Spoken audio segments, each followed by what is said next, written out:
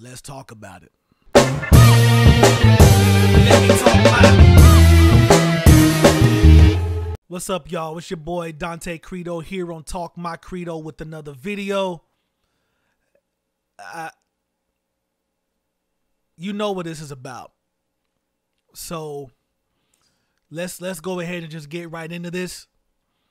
I ask if you guys, support or like the content. Please be sure to drop a like, comment. Let's have a conversation about this and consider subscribing. Slap that notification bell, and let's continue growing this community.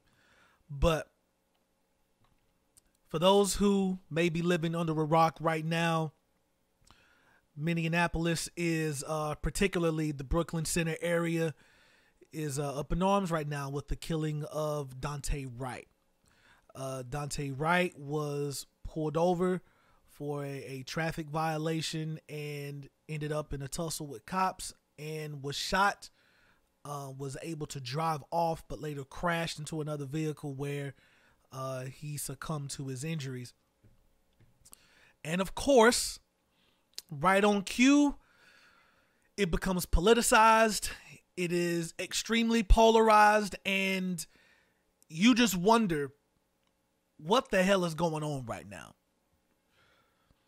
So this is what we're going to attempt to do. We're going to tell the truth. The actual truth.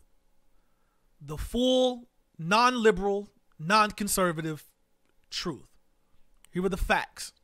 So before we get started, let's just go ahead and watch what happened.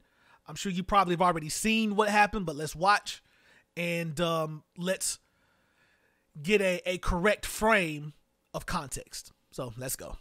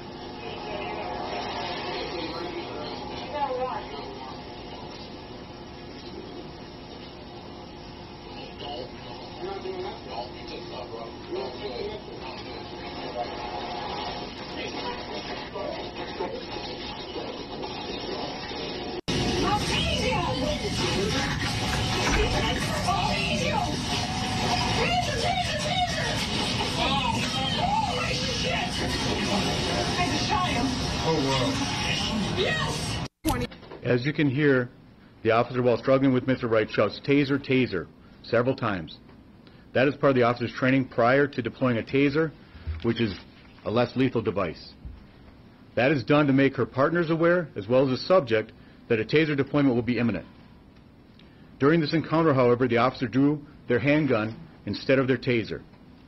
For informational purposes, we train with our handguns on our dominant side and our taser on our weak side. So if you're right-handed, you carry your firearm on your right side and you carry your taser on the left.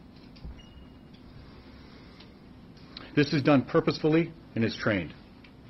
As I watch the video and listen to the officer's commands, it is my belief that the officer had the intention to deploy their taser, but instead shot Mr. Wright with a single bullet. This appears to me, from what I've viewed and the officer's reaction and distress immediately after, that this was an accidental discharge that resulted in the tragic death of Mr. Wright. I have asked the BCA to conduct an independent investigation into the shooting and death.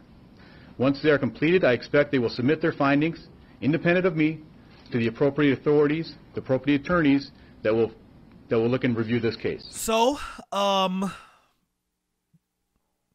now let's put the pieces together.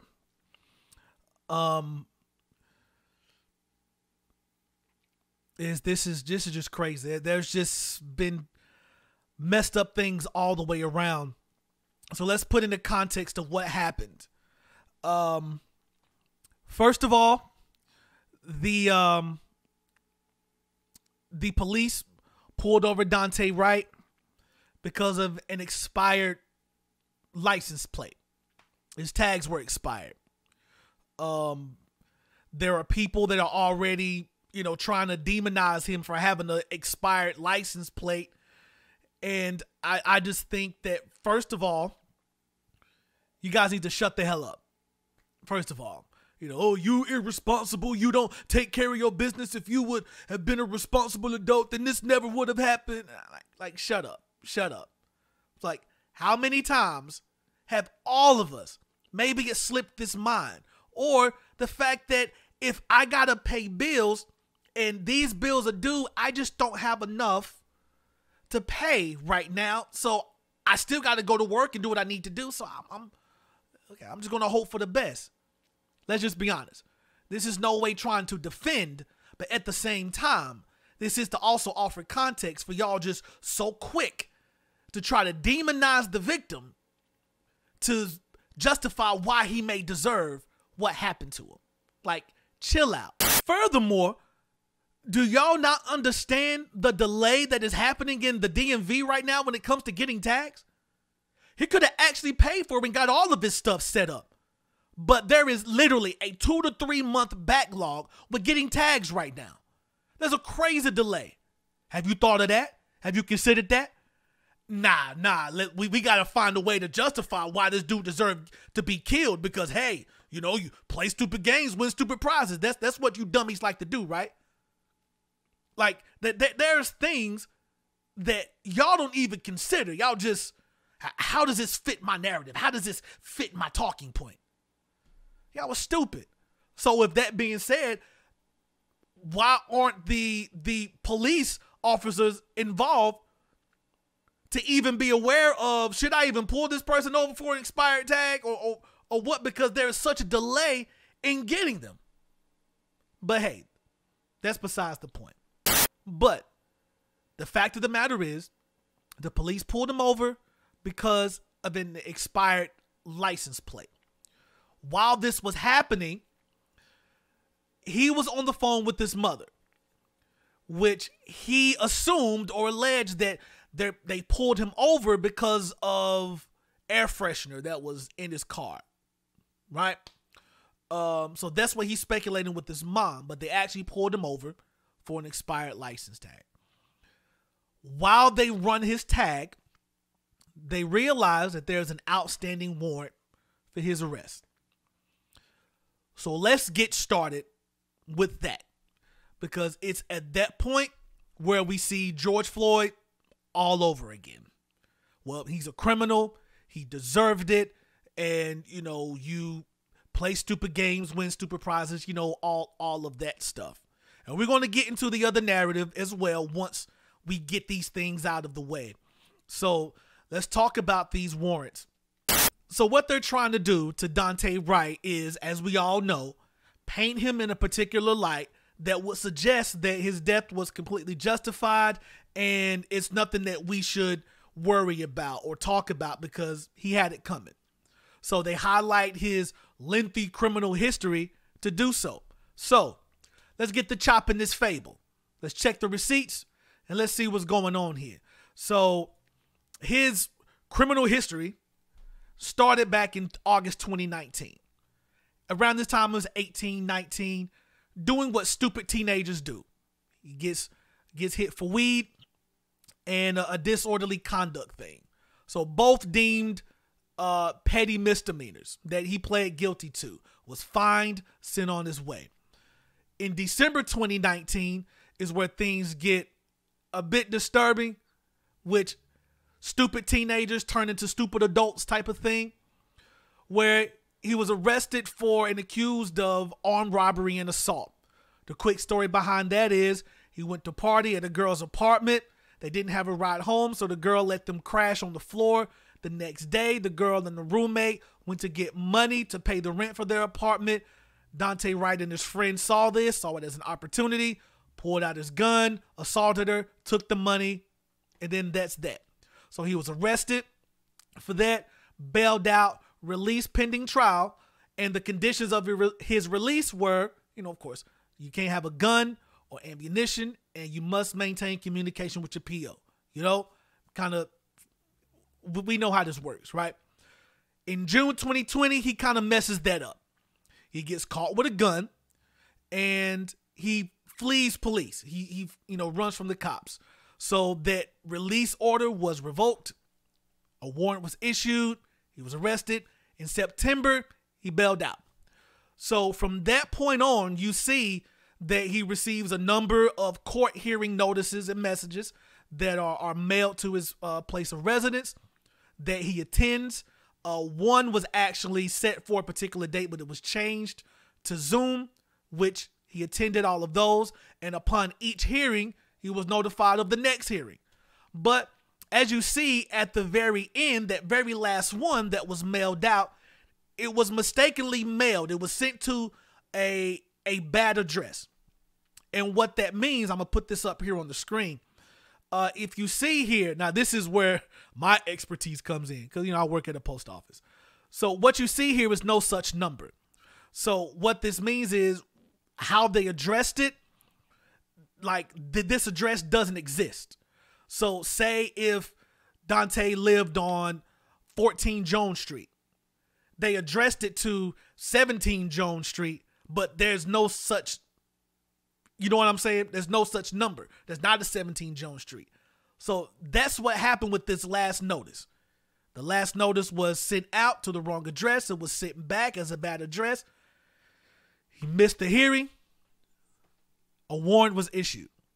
So now this brings us all the way up to the actual incident of the cops. They pulled him over for an expired tag. They see this warrant that was issued, so they go to arrest him.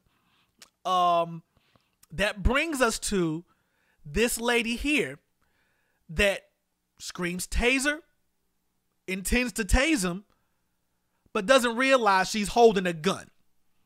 Now, that's a Glock, right? I never held a taser before, but I would imagine just a taser would not be as heavy as a Glock. Glocks are pretty heavy. I wouldn't imagine that would feel the same, but she has a gun right to the chest, point blank. It's a wrap. Now, of course, looking at the video, she's surprised. She drops the gun. As you see, she's like, oh my God, I shot him, right? And he drives off and so on and so forth. But the narrative now is he deserved it. He was resisting arrest. I'm going to play a particular clip of one of these pundits that is spewing this particular narrative. So you see exactly what I'm talking about here as to why I'm trying to be as thorough as I can with actual fact, right? And I just find it sad that if I can do this took me maybe 30, 45 minutes to collect all this information, but you have people at corporations, corporate news outlets that doesn't do, like, what happened to journalism? But we're going to take a quick look at that and let's see how this thing works. And I just want to show this dude here because a lot of you may know who he is. So let's see. This is political grifter Terrence Williams. That's basically all I can say that doesn't go into an entirely different direction. Political grifter Terrence Williams, this is what he had to say. They know good and well the police did not pull this man over and arrest him for having air freshener hanging in his car. They come up with so many lies. They come up with so many outrageous lies. The man had a warrant out for his arrest. And I'm not saying he should have been killed. I'm not saying he should have been shot at all just because he had a warrant. The man resisted arrest. Let's just stop it right there. And yeah, you already see. You already see the BS, right? So the narrative is, well, no, they stopped him because he had a warrant. He's a known criminal. They stopped him. They intended to arrest him. And they're trying to lie and act like he was this innocent victim because he was stopped because they had air freshener hanging in his rear view mirror. You already see the talking points, right? I'm not saying he deserved to die, but you resisted arrest. So, all right, let's see if he says anything that's actually intelligent. He had a warrant out for his arrest. Let's stop, because that's not why they stopped him. They did not stop Daunte Wright because he had a warrant out for his arrest. They stopped him because he had an expired license tag. It wasn't until they ran the tag to find out that he had a warrant then. That's not why they stopped him. Again, this took me 30 to 45 minutes to get all of this information. But y'all just grab your phones and start talking shit that you don't know what you're talking about. Like George Floyd, Breonna Taylor, Trayvon Martin, all of these things, Cannon Hennett, all of these instances where y'all just start talking and don't know facts, don't know the context of what happened. And then things get so divided because there's information that's being omitted, or you just don't know, whatever the case may be. Like, I need y'all to chill out. But this dude is him. I'm going to show you another here in a second. It's absolutely stupid. It's absolutely stupid. I cannot believe these people get the type of following that they do for being so dishonest and so lazy. And his family and his friends are saying he was pulled over because a police officer saw air freshener hanging in his car. All right, this goes on for like 3 minutes. I'm not even a minute in. Yes, Daunte Wright, when he was pulled over, he got on the phone talking to his mom, and he thought that he was pulled over because of air freshener hanging in his thing. Now, it could be that that's what they said. That, well, by the way, you also have air freshener, not supposed to have that up. So that's what, so yeah, according to Daunte Wright and his perspective, that's what happened. That's not the reason he was stopped. We get that. We understand that. But he goes on for 3 whole minutes.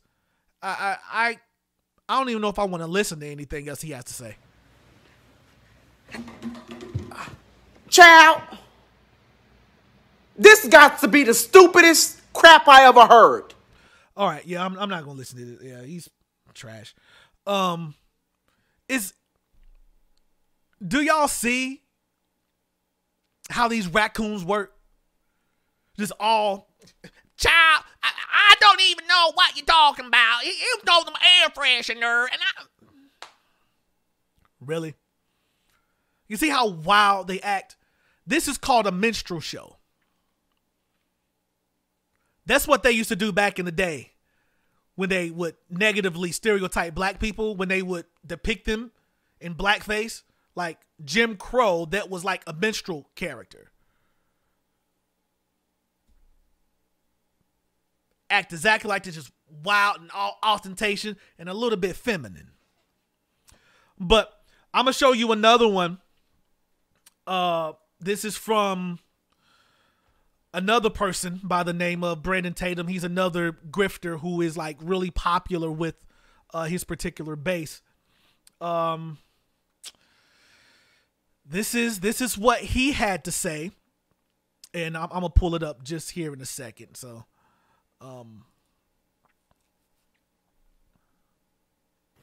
she shouldn't be a police officer. So this is Brandon Tatum, and this is what he had to say in regards to the woman here, and the woman who actually shot Daunte Wright. She shouldn't be a police officer. I don't know if she's a affirmative action hire or what. He don't have his gun out. He never had his gun out. Why is she confusing a gun with the taser? It looked like she had a Glock. We had a Glock 22. That gun is heavy. Is nowhere near the feel and heaviness of a taser. She should never be a police officer ever again. However, I don't believe that she should be charged with a crime because it was unintentional. It was an accident. And she wholeheartedly believes she had a taser in her hand, but it was an accident. And this was all started from Daunte Wright. He perpetuated, instigated a happening to occur. This is all his fault up until the point she shoots him. And that was her fault. But he instigated and caused all of this stuff to happen. So I believe personally that she shouldn't be charged, but she should never be a police officer ever again. Yeah. So you see how these people get the platform that they do, right? Be of a particular hue, but speak another particular basis, talking points, you're in there. And there's a lot of other people that's starting to do the same, like your Sari Kims of the world, right? So notice he said something very interesting. He said, I don't know if this was an affirmative action hire. I'm not quite sure exactly what he meant by that, because normally that talking point is used for black people who get in certain positions and they say, well, that was an affirmative action hire. I don't know if he knew who this woman was. I don't know if he knew like that this was a white lady. The person that he's talking about when he wasn't sure if this was affirmative action hire was this lady. Her name is Kim Potter. He talks as if she's a rookie, right? But she's been on the force for 26 years. She's actually the president of the Brooklyn Center Police Department, the union president. So she's been around for a while. So then you kind of wonder, how in the world did you mistake and confuse a taser for a gun? Again, I never held a taser. I just assume that it's lighter than a Glock. Now, I've held Glocks before. My preference is a Glock 19. But anyway, the Glock 17 is pretty good. 17, 19. So she shot him. But even in his case, he feels that, you know what, she shouldn't be charged because it was an accident. It was an accident. For civilians, when you accidentally kill someone, you're still charged. That's called manslaughter. But this person, Brandon Tatum, was a cop for 5 years. How come you do not know that? Unless this is a back the blue, Blue Lives Matter type thing. Huh. Well, that's that for that side. So the other side is, of course, BLM, the organization, is out and about. There's protests and riots and stuff that's going on. There's looting and rioting and stuff that's happening all over again. And, you know, it's basically under the guise of these police officers are racist. They targeted this man. They, you know, brutalized him. They killed him without regard. And it's white supremacy. I don't believe that. I don't believe that to be true. I think that this was a situation where a lot of things went wrong and a lot of bad decisions were made. There was a lot of negligence in this situation. It's so effed up because a lot of things could have been prevented. Not even talking about he shouldn't resist an arrest. I'm not even talking about that. But there's so many things that could have happened and should have happened that didn't, and it resulted in someone losing their life, regardless of his quote-unquote criminal history. But the narrative is, of course, that Kim Potter, that she is a race soldier, agent of the state that is sworn in to dismantle and destroy the black community. You know, the warrant that they mentioned that he had, they're saying that, well, the warrant that they had was over unpaid fines, you know, $346 in unpaid fines that wasn't paid, that was given out during the pandemic, that, you know, he just wasn't able to pay. No one was able to pay because the country was shut down, but they issued this warrant anyway. And, you know, that's all his life was worth, $346. You know, that type of thing. And do I believe that Kim Potter, I believe I said her name right, do I think she's racist? No. Do I think is that cut and dry? No. I think that, yes, this was an accident. Until I see evidence to the contrary, I believe this was an accident.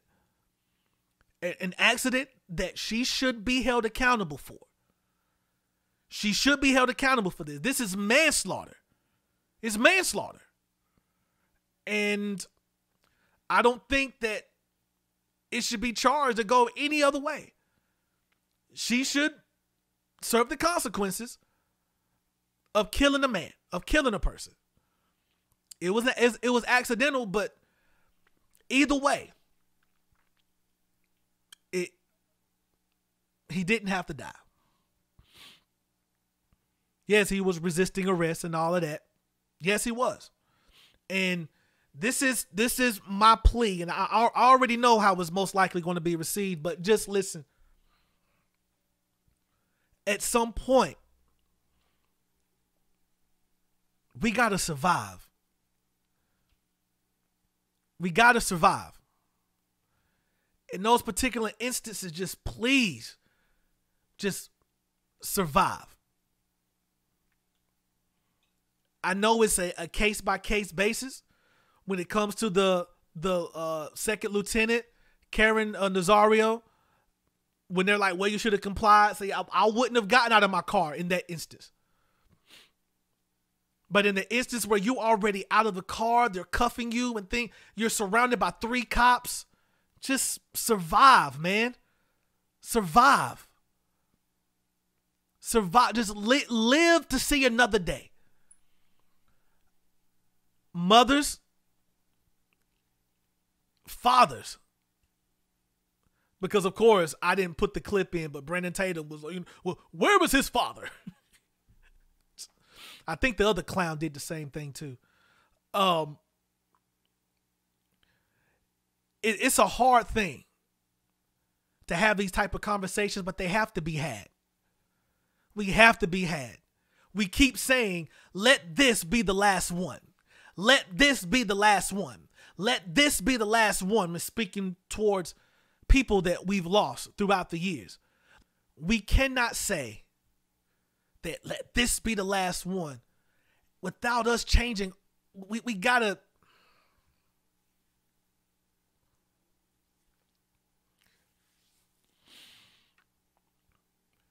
We cannot continue to say, let this person be the last one. We ourselves are going to have to change as well. We're going to have to prepare our sons and daughters a lot better than what we're doing. We can't just say it's the white man and it's white supremacy and then not prepare or have any tactic or agenda to fight it. It's like we're just saying, well, it's white supremacy. Then we go on out into the world with nothing, no knowledge, no. I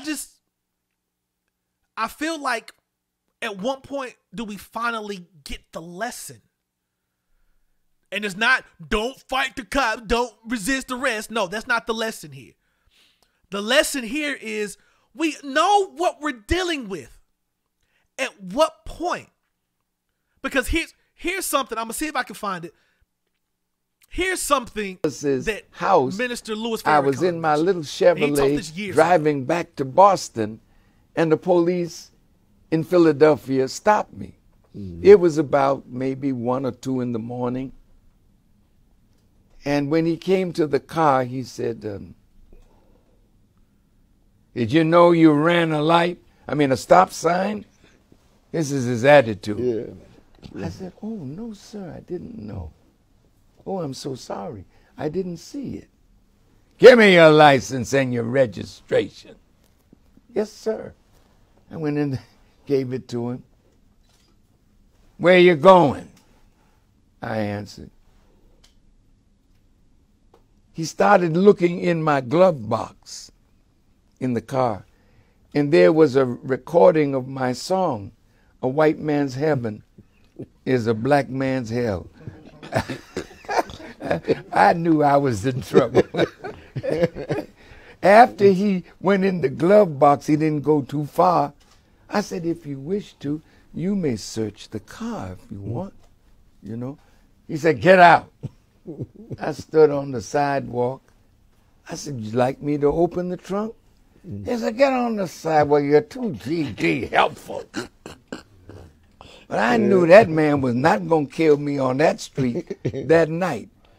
I handled him with the wisdom of God. You know, when you think you know, like my brother said, you know, see, I told him my rights. Yeah. Let me tell you something, brother. Yeah. See, smart people may know your rights, but you don't know the nature of the enemy that you're dealing with. Justice Taney, I think it was, he said there ain't no black man got no right that a white man is bound to respect. And that's real. So you can quote your rights. Sometimes they'll say, oh, this is a smart one. Right. But other times they'll say, you just an uppity nigga, and we'll get a chance and we'll take him down. So, brother, you got to be wise. That's right. As the serpent. That's right. And humble as the dove. And sometime you'll make it through. But if there comes a time when now your life is threatened, fight like hell to preserve and protect your life, because it's the only life that you got. I'm not telling you to attack a policeman. Respect the policeman. Respect the law, yes. But when the law disrespects and desires to kill you, that's the only life we got. Then fight like hell. Basically, he's saying, listen, survive. Survive. Teach your child to survive. There's no point to fight, bro. There's no point in fighting. Just, yeah, you're going to get in trouble. There's going to be some consequences there. But survive.